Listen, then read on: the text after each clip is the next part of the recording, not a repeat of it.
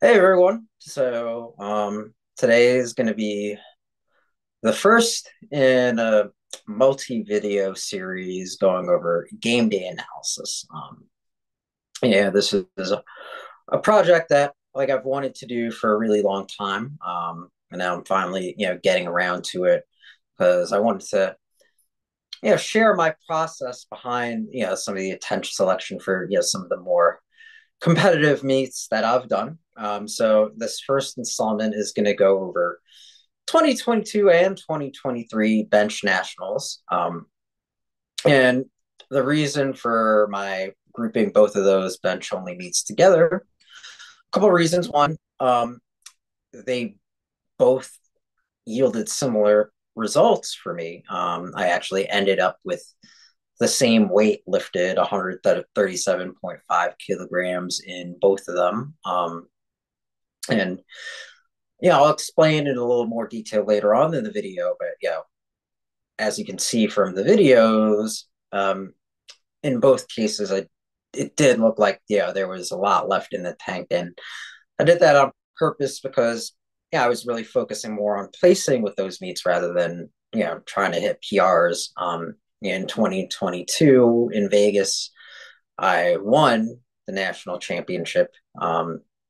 For bench nationals in my weight class. And in 2023, I came in second, but again, focusing on placing the top two to, secure my pro card.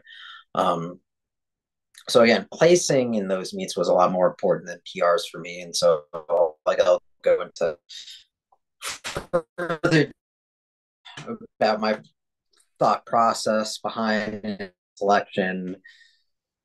With that meet, the second installment is going to be 2020 my going over my win in 2024 USAPL New York States, which might be more exciting for most of you. I know bench only is kind of boring.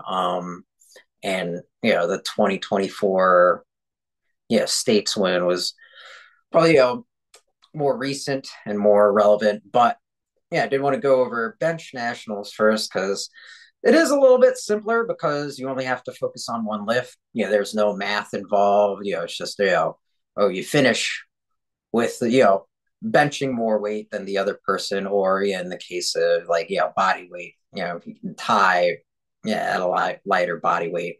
Um, so you know, going for the win is a bit simpler, but I know a lot of people, especially even people who coach a lot of people, but only at local meets and they're just going for PRs.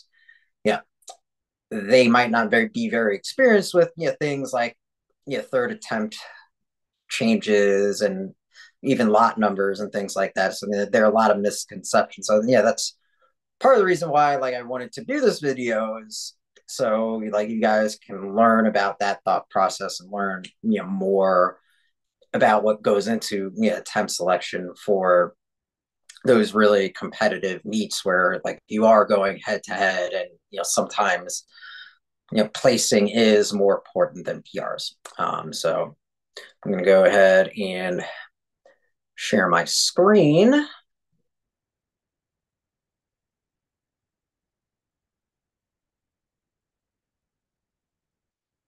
Okay, so go over to the USAPL lifting database. So as you can see, I pulled up both 2022 and 2023 in both tabs. So as you can see, really with both of these, in 2022, my main opponent was Jovi Kim. I weighed in lighter, as you can see. I weighed in at 65.27. Jovi weighed in 66.45. But he had a lot higher lot number. He had a lot number 152. I had a lot number 138. And then I'll go to the other tab, 2023 bench nationals in Arizona. Um, I mean, Jeff ran away with it pretty easily. He opened heavier than what I was going to plan for my third attempt. But I was also going up against Andrew Leftcourt for that second spot. again, I had body weight advantage, 64.85 versus 66.29. But again, I also had the lower lot number, 120 versus 122. And that lot number is really important. Kind of, get into the thought process behind my third attempts. But yeah, if I had a lot number, that would have changed things a lot. So one misconception about lot numbers, like I sometimes hear people say at local meets, like, that's a tiebreaker in case you guys both weigh the same. That's actually not true. So yeah, the second tiebreaker, and this is in the rule book. Yeah, if you do have the same exact body weight, the next tiebreaker is whoever gets the total first. So yeah, in that case, like if you already know, if you do have a tied body weight, and you know how much the other person's totaled, you got a total bit more than them. You got to go for the one. You can't just go for the tie. But what lot number does is it changes the order of lifting. So if if you call for the same weight on the bar, so in this case, both I and Andrew, called for a 137 and a half. The person with the lower lot number goes first. And so, like, 137, like, I would go, and then Andrew would go. Now, the reason why, this is important, like, if I wanted to change my attempts, so if I put 140 and, you know, Andrew took 137 and a half before I did, and missed it, theoretically, like, I would have only needed to, take 137 and a half. But because he already attempted that weight and he had the higher lot number, I can't go down to that weight. So yeah, that's one of the tricky things if you don't have lot number advantage and the attempts are really close. Like, that's something that you have to keep in mind. Now, obviously, like, if like there's a big difference and you're lifting like a much heavier third attempt, than the other person, then it doesn't really matter. Like, I mean, say like Jeff's third attempt is way past what either of our third attempts are going to be. Like, in that case, like, what I or Andrew did, like, didn't affect what Jeff was going to do at all. But certainly, like, if it is close, like, that is something that is very important to keep in mind. And just like with Jovi, again, he had the higher lot number. So again, like, going to 140 would have been too big a risk because if he came back and hit 137 and a half on his third, I would have been stuck with 140, even though like I only needed 137 and a half to tie. So going into that, that was why, I picked the attempt. That I went just from 135 to 137 and a half. I knew Jovi missed 137 and a half on his second, so I knew that was what I was going to go with.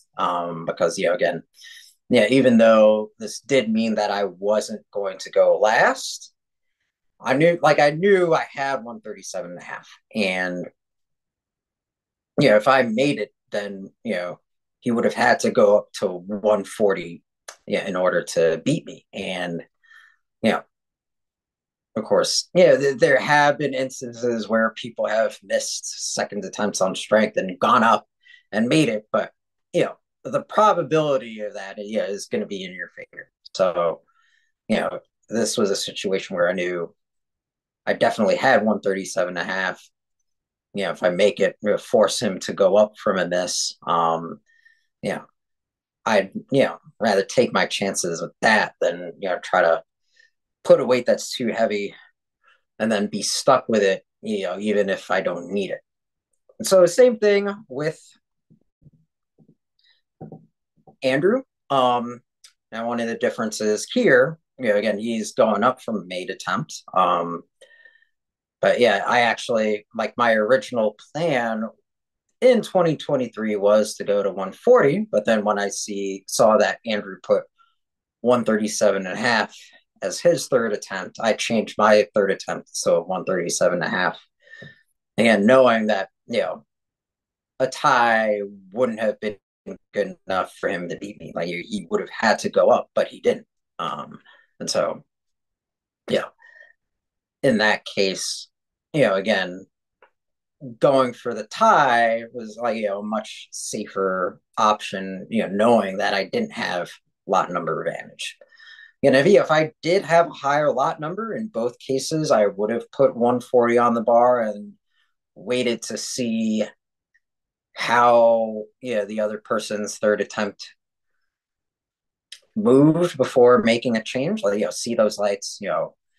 If he misses, then stay with 140 because I've already won, and it doesn't matter. But then in either case, if he makes that 137 and a half, put that attempt change right away to get it down to 137, tie, go for the win on body weight. But yeah, so yeah, that's where a lot number comes in. It's like making those third attempt changes, you have to account for that, especially if your attempts are close. Now, would I have done things differently? In the case of 2022, no. I think going for my training going into that meet, 140 was my top end. And again, knowing how things played out, 137 and a half was absolutely the right call. Like I have no regrets whatsoever about my attempt my attempt selection there. As for 2023, again, my game plan was 130, 135, 140, but I had thought about I hit 142 and a half in the gym, but it wasn't really the competition standard. And I think, given how training was going in that last month, going up in the bench nationals, I didn't really want to risk it with all the variables like commands, which it turned out was probably too conservative. Like I probably did have 142 and a half on that day, in which case like going 130, doing 137 on my second attempt, I would have put Andrew away much earlier, made this much less dramatic, and then go for 142 and a half on my third. Yeah, it wouldn't have mattered for placing, but kind of knowing that I had that top two place in the bag, could have tried to up my dot score with a bigger third attempt. But I mean, that's nitpicking. I think given the thought, given like how close this was, I think my thought process on the day was something that I'd be happy with. So if you have any questions, feel free to put them in the comments. Otherwise, have a good one.